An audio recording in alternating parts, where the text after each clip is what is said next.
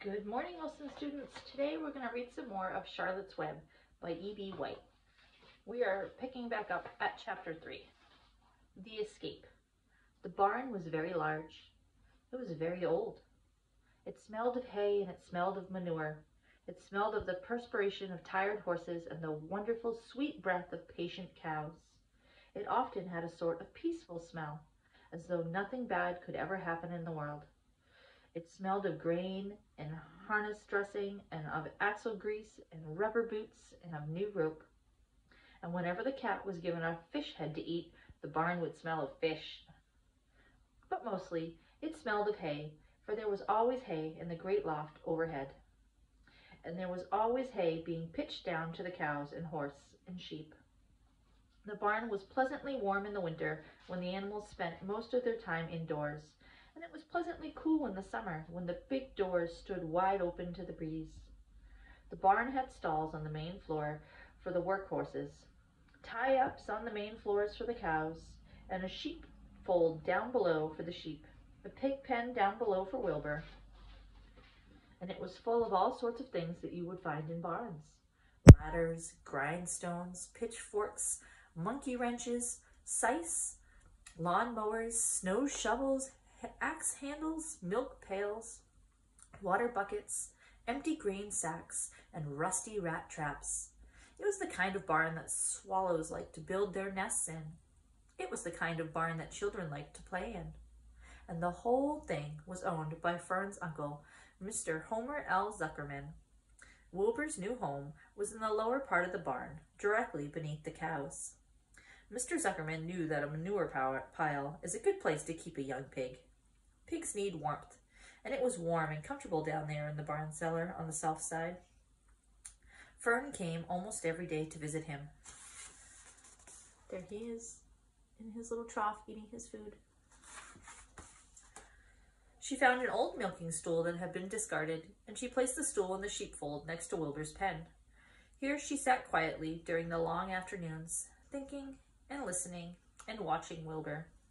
The sheep soon got to know her and trust her. So did the geese, who lived with the sheep. All the animals trusted her. She was so quiet and friendly. Mr. Zuckerman did not allow her to take Wilbur out. There she is with the geese and the sheep. And he did not allow her to get into the pig pen, but he told Fern that she could sit on the stool and watch Wilbur as long as she wanted to. It made her happy just to be near the pig. And it made Wilbur happy to know that she was sitting there, right outside his pen. But he never had any fun. No walks, no rides, no swims. One afternoon in June, when Wilbur was almost 2 months old, he wandered out into his small yard outside the barn. Fern had not arrived for her usual visit. Wilbur stood in the sun, feeling lonely and bored. There's never anything to do around here, he thought.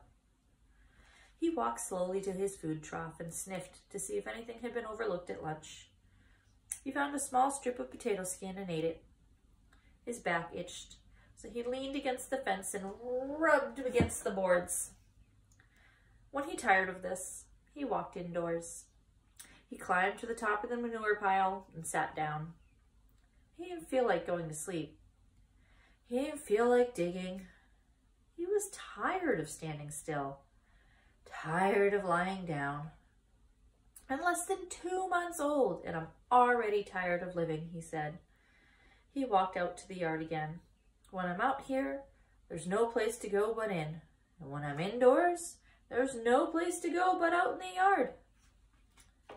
That's where you're wrong, my friend, said a voice. Wilbur looked through the fence and saw the goose standing there.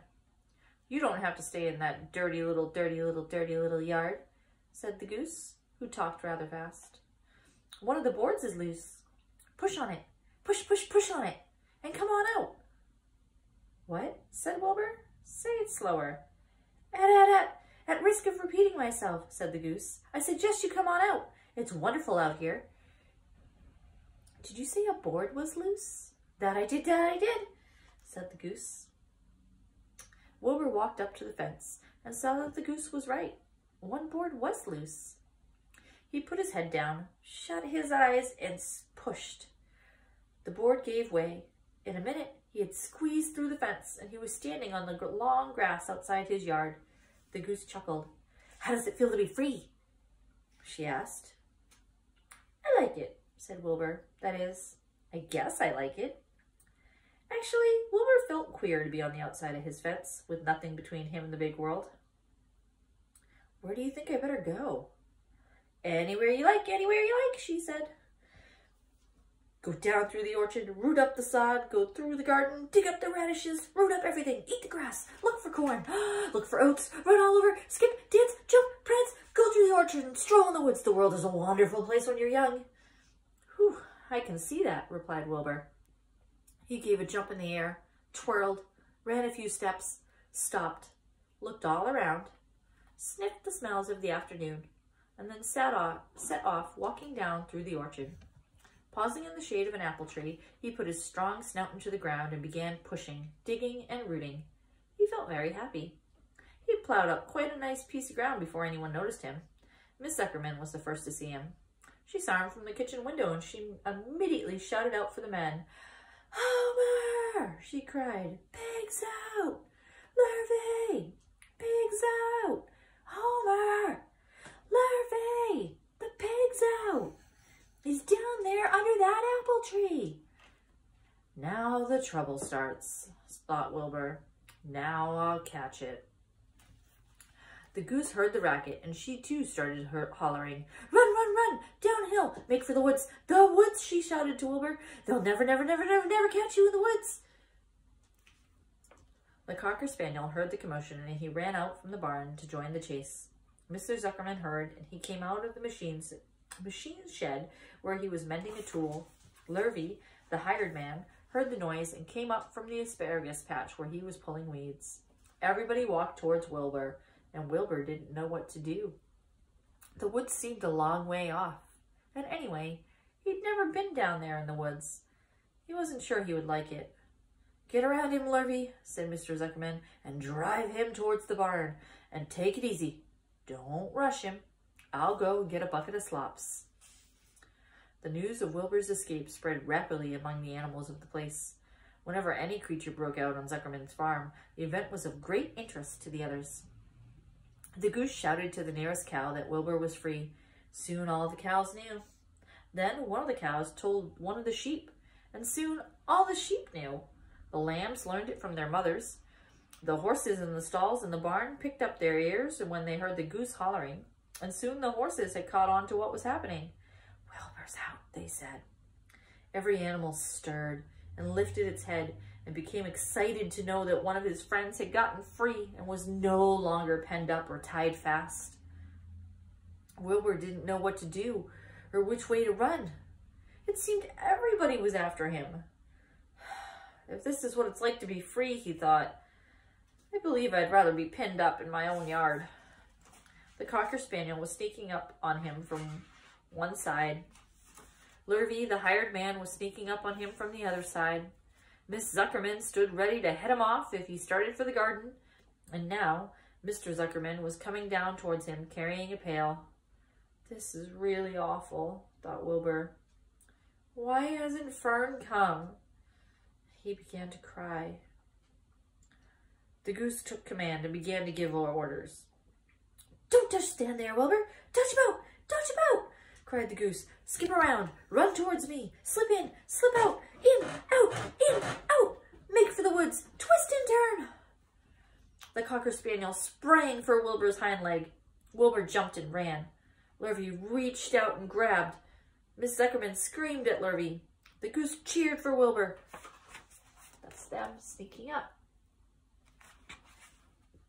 Wilbur dodged between Lurvy's legs. Lurvy missed Wilbur and grabbed the Cocker Spaniel instead. "Nicely done, nicely done," cried the goose. "Try it again, try it again." "Run downhill," suggested one of the crows. "Run towards me," yelled the gander. "Run uphill," cried the sheep. "Twist and turn," honked the goose. "Jump and dance," said the rooster. Look at all those animals.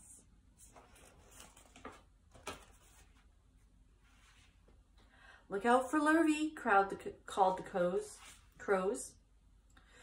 "Look out for Zuckerman," yelled the gander. "Watch out for the dog!" cried the sheep. "Listen to me! Listen to me!" screamed the goose. Poor Wilbur was dazed and frightened by this hullabaloo. He didn't like being the center of all this fuss. He tried to follow the instructions of his friends, but he couldn't run uphill and downhill at the same time. And he couldn't twist and turn when he was jumping and dancing. And he was crying so hard he could barely see anything that was happening. After all, Wilbur was a very young pig, not much more than a baby, really. He wished Fern were there to take him in her arms and comfort him. When he looked up and saw Mr. Zuckerman standing quite close to him, holding a pail of warm slops, he felt relieved. He lifted his nose and sniffed. The smell was delicious. Warm milk, potato skins, wheat middlings, Kellogg's cornflakes, and a popover left over from the Zuckerman's breakfast. "Come, pig," said Mr. Zuckerman, tapping the pail. "Come, pig." Wilbur took a step towards the pail. "No, no, no," said the goose. "It's the old pail trick, Wilbur. Don't fall for it. Don't fall for it. He's trying to lure you back into captivity. He's appealing to your stomach." Wilbur didn't care. The food smelled appetizing. He took another step towards the pail. "Pig, pig," said Mr. Zuckerman in a kind voice, and began walking slowly towards the barnyard, looking all about him innocently, as if he didn't know that a little white pig was following along behind him. "You'll be sorry, sorry, sorry," cried the goose. Wilbur didn't care. He kept walking towards the pail of slops. "You'll miss your freedom," honked the goose. "An hour of freedom is worth a barrel of slops." Wilbur didn't care. When Mr. Zuckerman reached the pig pen, he climbed over the fence and poured the slops into the trough. Then he pulled the loose board away from the fence so that it was a wide hole for Wilbur to walk through. "Reconsider, reconsider," cried the goose. Wilbur paid no attention. He stepped through the fence into his yard. He walked to the trough and took a long drink of slops, sucking in the milk hungrily and chewing the popover. It was good to be home again. While Wilbur ate, Lurvy fetched a hammer and some 8 penny nails and nailed the board in place. Then he and Mr. Zuckerman leaned lazily on the fence, and Mr. Zuckerman scratched Wilbur's back with a stick. "He's quite a pig," said Lurvy. "Yes, he'll make a good pig," said Mr. Zuckerman. Wilbur heard the words of praise. He felt the warm milk inside his stomach. He felt the pleasant rubbing of the stick along his itchy back. He felt peaceful and happy and sleepy. This had been a tiring afternoon, and it was still only about 4 o'clock. But Wilbur was ready for bed. "I am really too young to go out into the world alone," he thought, and he laid down his head. All right, we will pick up with chapter 4 next time, Wilson students. I hope you have a great day. Woo!